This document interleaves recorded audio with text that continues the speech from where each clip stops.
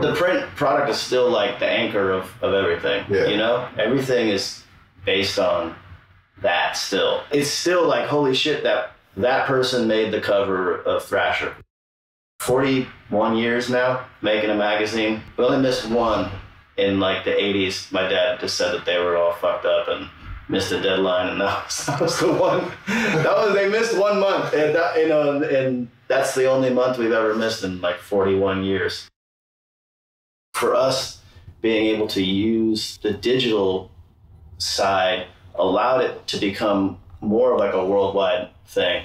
You know, the print is the foundation, but the digital allowed Thrasher to be something that everybody's kind of like experiencing in real time all around the world.